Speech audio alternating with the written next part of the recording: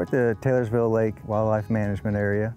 This is called the Briar Ridge unit of Taylorsville Lake. It's a 1,800-acre section of the management area. Today we are going to be putting fire to 580 acres of that area. We use drip torches that have a mixture of diesel and gasoline. On the end has a wick, so they light the wick with the match, and it drips lit fuel onto the ground. It has a little loop nozzle on the end. However you set your drip setting, there's an air vent on the drip torch. Fire it serves multiple purposes. It encourages growth of the warm season grasses in our fields, and it also will help us fight invasive species. We have 6 crews total. There are 4 igniter crews that are putting fire on the ground. We have a support crew, and we have a forestry crew that is suppression fire along our fire breaks. And then we also have a crew that is on the water that will be igniting the woods from the boat.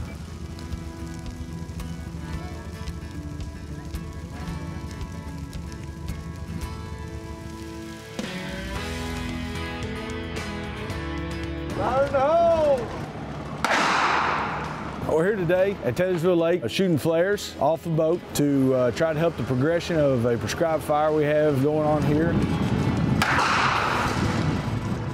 The number of flares we're going to shoot off today will probably range somewhere between 50 to 100 depending on the spread of the fire as we go and how much of the fire backs down.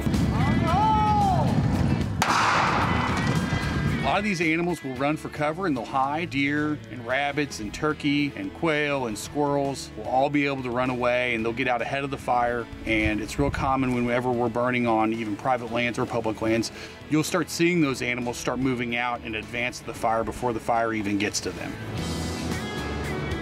It's pretty hilly terrain, and it could be potentially dangerous to send a crew up and down a hill. Once a crew gets an area burnt, they will backfire down towards the lake, and the crew from the water, they will set the flares. They will reach from the shoreline. They'll put fire up to the flares to match them together. We have some students from EKU. The students, they all have their training in fighting fire and prescribed burns, and most of them it's their first time out, so they're more going to be shadowed and mentored on the burn. My name is Renee Steinberger. Yeah, my major is wildlife management with a minor in biology. I'm out here today because I'm Red Card certified and I love putting fire on the ground.